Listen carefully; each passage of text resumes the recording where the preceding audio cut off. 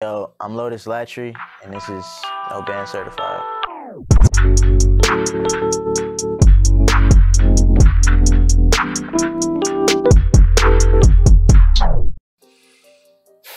My name is Lotus Latri. That's the long version, but you can just call me Lotus.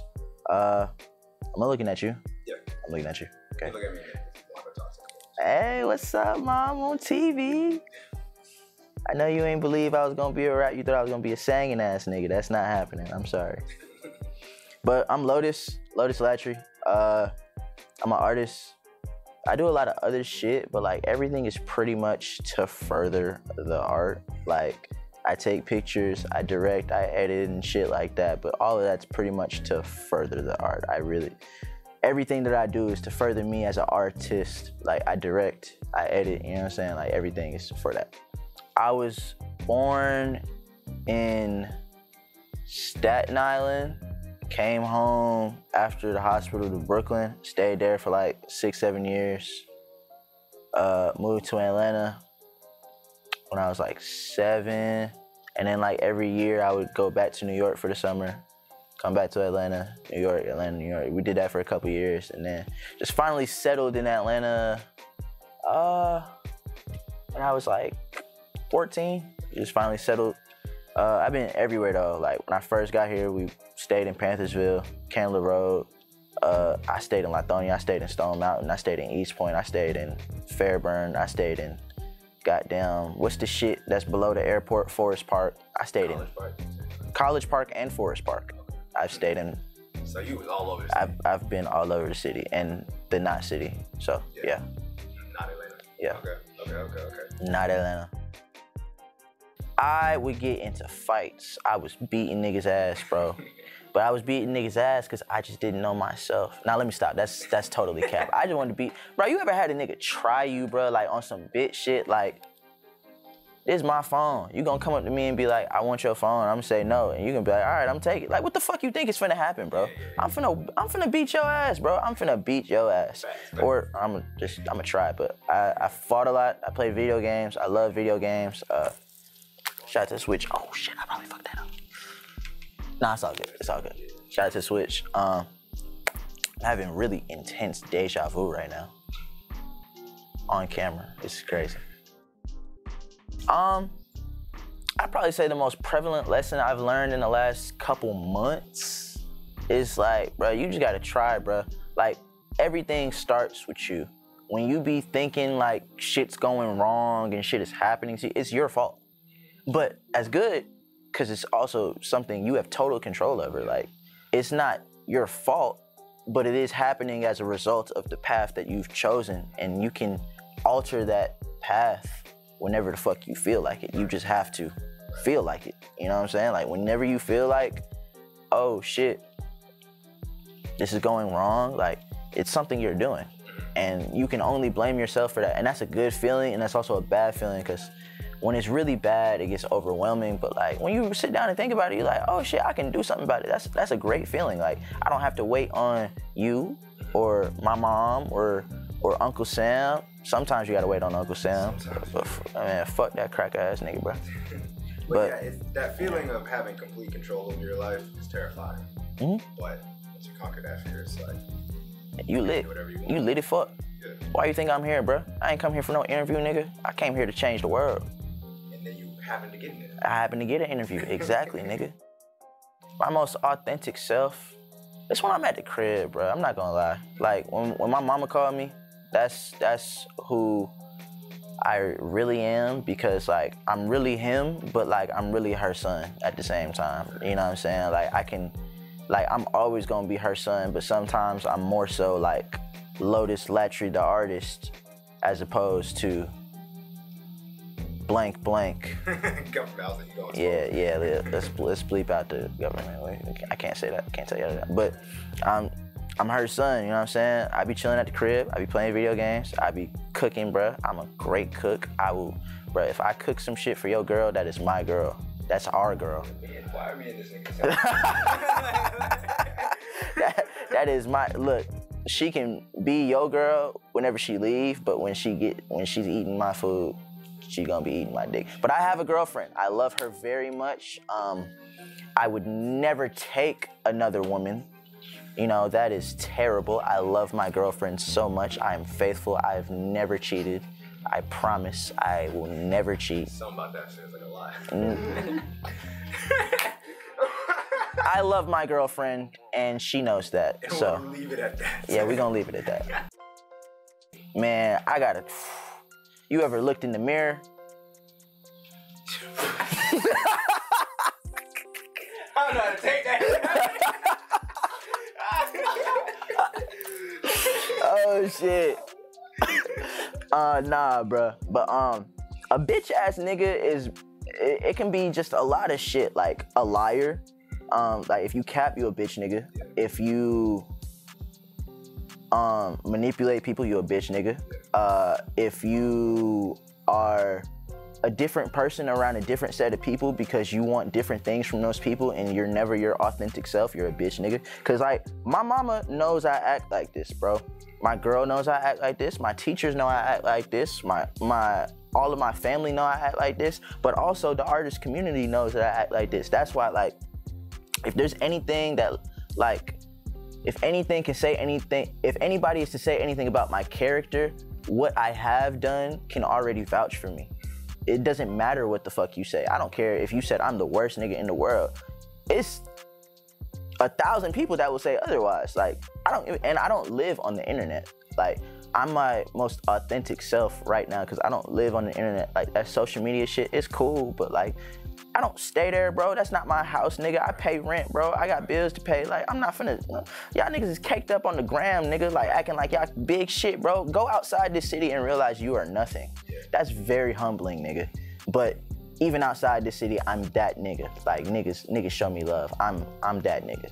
I'm really that nigga. I forgot what the question was, but I'm that nigga. What is a bitch ass nigga? Oh, what's a bitch ass nigga? What's a bitch ass nigga? A bitch ass nigga is a nigga who be on the bullshit. He be capping, he be lying, he's a facade, he's flawed. And you know, when you see him, you just want to grab him and like beat the shit out of him. Yeah. Nah, this nigga's on time, bro. This nigga's on time, bro. Go ahead. I act different around white people than I do around my niggas, you know what I'm saying? But that's out of safety, you know what I'm saying? Y'all cool sometimes, but you know what I'm saying? Like, y'all have a very bad history of doing shit to niggas. So like, forgive me if I'm a little different around a Karen than I am Katrina, you know what I'm saying? Right. So, but yeah, I definitely feel that like, you're not a bitch ass nigga for doing that, but it just sometimes like, you know when you acting a way to get something as opposed to acting a way just because it's the right thing to do in the moment. Basically like a nigga, you know, he's one way when the homies around, but then as soon as the bitches come through, like acting up. Nigga want to play fight and shit, bro. I just knocked you the fuck out last time you did this, bro. Why is you playing? Like, why you trying to flex on me right now? Yeah. Okay. All right. I'm not gonna lie. I have a lot of vices, like video games. Like, once I quit social media, I was going so OD on the video games. Like, I was catching up on shit because I was like, man, I ain't had a brick to do that. But I think to stay off social media, I kind of immerse myself in my work. And if not my work, it'll be my vices, like video games, or I just catch up on being a person because the social media is a different realm. It's a different world. Yeah. So the way I stay off of it is I catch up. Like, I gotta tap into who I am as a person. Like, I have a calendar beside my bed. You know, I put down my goals, what I want to do for the week, what I want to do for the month. I have a morning routine. I stretch, I meditate, I read a book. You know what I'm saying? Like, I do a lot of things, like, just to stay centered. Because my routine, because if I build a routine around something that's not real, i.e. social media, I get up, I post at 7 a.m., I post at 12 p.m., I post at 4 p.m., and you know what I'm saying? Like, I tag everybody I've ever worked with in my life. That shit is so mechanical. Niggas don't give a fuck about you, bro. Niggas don't give a fuck about that shit, bro. Like, it works when it's authentic and it's happening in the moment, but I be going places with niggas, y'all be like, not y'all specifically, but the groupie niggas be shitting their pants like, oh shit, you would there? I'm like, yeah, but like, that's because I'm really there and I'm really him. I think it was just because, like, And this is the biggest thing. It goes back to that point I was talking about earlier, like you having to do everything, like you're in control. And I realized like I wasn't in control of the things I had the ability to control. Like it's certain shit I can't control. Like I can't control like the gas prices, but I can control whether or not I'm going out, you know what I'm saying? Like, and in that sense, I was able to be a director. I was able to be a videographer, you know what I'm saying? But I wasn't doing it because I didn't want to, but I have the ability to do that. And I think it's important to take control of what you can if nobody else is gonna do it, and then pass it off when you can, because like, that's how you get shit moving. If you just stay stagnant because X, Y, and Z, because, oh, somebody gonna do this shit for you, like, you gotta keep that shit rolling, bro. So I started editing my own shit. I started directing my own shit. I started taking my own photos. Like, I had to do everything I had to do to get to where I wanted to be. So I didn't really listen to music until I was like in middle school, but I would always hear whatever my mom played on the radio or like her CDs. Like she really liked R&B and shit. So that's why she thought I was gonna be a singing nigga, because that's all I knew. Yeah. Shout out to Loki. Yeah, so she thought I was gonna be a singing nigga because that's all I knew. But then I heard rap and I was like, this shit hard. My brother used to rap. Very inspired by him. He stopped rapping, but I still kept it going because I was like, this shit fire. And yeah, it just took off from there. It really took off from there, and I honestly just want to be able to shift the landscape in which we operate in now, because like how shit be going like with the music, like this shit cool, but it's also like, it's also flawed in the sense that niggas is competing for algorithms. Like you really gotta be outside, bro. Like you gotta be outside, and once you're outside and you know what that means, you don't necessarily have to like stress about it, because like it's just gonna come. I know it's gonna sound corny, but I do it for the kids, man. Like, I just wanna be able to like put on for the people that don't know, cause like I'm telling right now, the chapter in my life, I'm telling my story. But when, you know, I'm done telling my story, I want to, you know, tell the story of the people, like the history of my people, like black people. I'm Puerto Rican too, Puerto Rican people, you know what I'm saying? Like people with single moms, people with, you know, like that just go through shit, like that be hopping from hood to hood to hood to hood. And, you know, my mom did a lot to keep us out the hood, you know, thank you for that. But, you know, sometimes we would still be in that motherfucker. Or you go to school with some hood niggas, hood shit be happening, bro. That shit follow you home. So I want to be able to like tell the story for them to relate to it, and like us to all realize like we're one and the same, like as people, like we're all the same. Oh yeah, I never stopped. I just stopped posting about it. Y'all niggas thought I wasn't doing shit, bro. Who the fuck this nigga thought, bro? I've been rapping. I didn't know you were still putting out music. Nigga, I'm making bangers behind the scenes, but it's all good, cause when y'all see it come together, y'all gonna be like, oh, that's what he was doing. Yeah. Okay. Same shit Loki was talking about, bro. So what's the day? Like, when is the plan? Like, is it already set in stone? Like, all right. Oh, my next single is already done, bro. Okay. My project is already done. Okay. The album's done. Okay. You got a date? Something? No.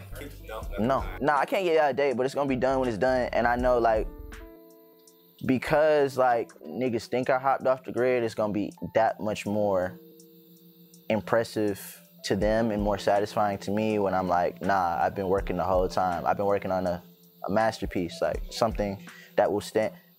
Is this nigga listening to music? Oh, no, it's crazy. Yeah, there's no way not me. I heard it, nigga, obviously.